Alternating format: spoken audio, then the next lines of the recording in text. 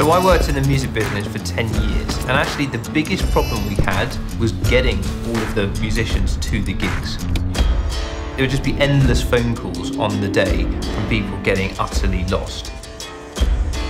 We actually ended up employing a person on the schedule who was the guy that you called when you thought you were near, but you were actually lost. I just thought there has to be a better way that we could do this.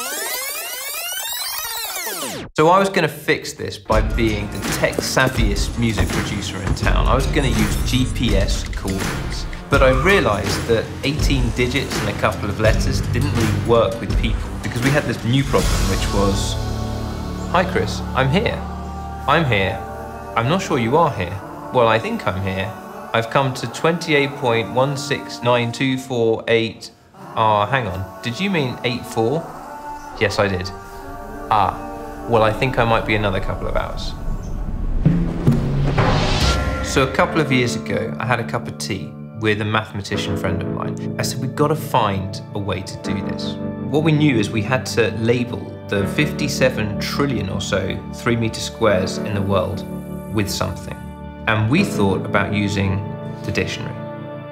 We worked out that if you took a list of 40,000 words, you ended up with enough unique sequences of 3 words that you could label each 3-meter square with a 3-word address, like table, chair, spoon.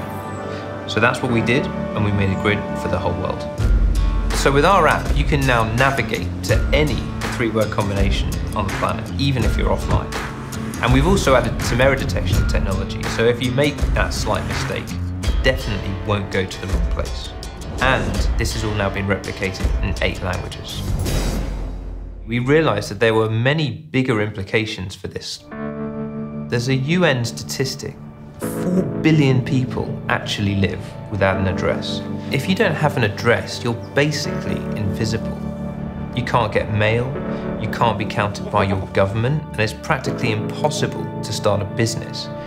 But with what3words, we could enable deliveries in unaddressed cities. We could accurately label water points in rural areas for delivering aid in a humanitarian crisis and getting life-saving medicine to people in informal communities. You can say where you live, where you work. You can start to become a part of your country's economy.